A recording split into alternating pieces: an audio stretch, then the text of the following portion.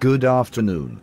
This is Albert Einstein, here at the Louvre Museum in Paris with Queen Elizabeth II of Great Britain. Good afternoon. It is a pleasure, I am sure.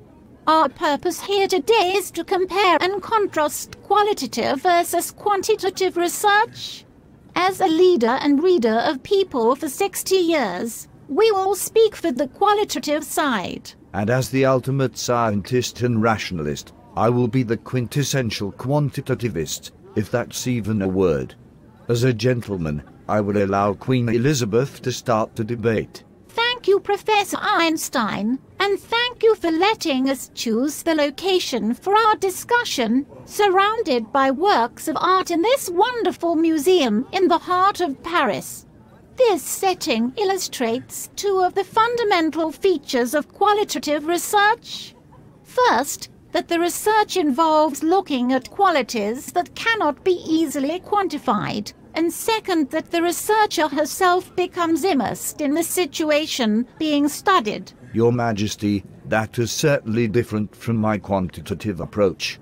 I like my variables to be measurable in some commonly accepted fashion, and the quantitative methodology stresses that the observer should be dispassionate, objective, and neutral.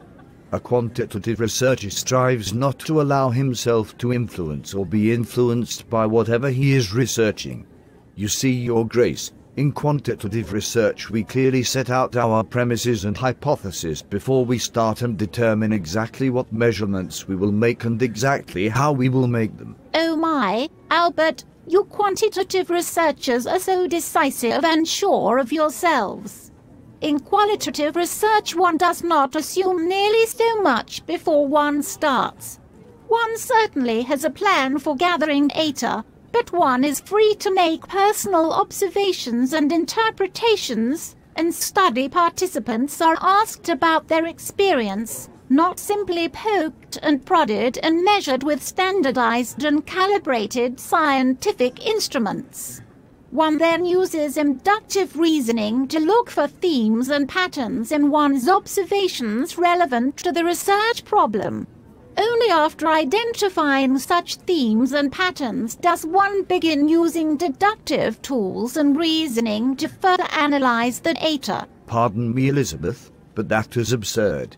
With all due respect, quantitative research involves using inductive reasoning only before the start of the project, to formulate theories and postulate hypotheses.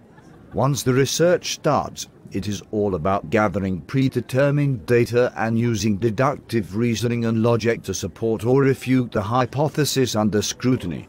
Your qualitative approach sounds like a recipe for chaos. I thought you were a monarchist, not an anarchist. Relax, Al, and try not to get your knickers in a twist.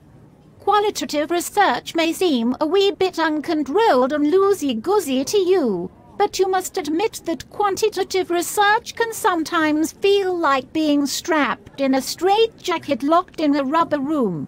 Not that one would know what that feels like, but you get one's point. Reality is complicated and messy, and research methodology needs to take that into account. Liz, baby, you make some very strong points. You've got a good head on your shoulders under that crown. I propose that we meet halfway and agree that there is a role for both quantitative and qualitative research methodologies, perhaps even in the same study. By synergistically combining both approaches in a mixed method design, the results of the whole research project might very well be greater than the sum of its parts.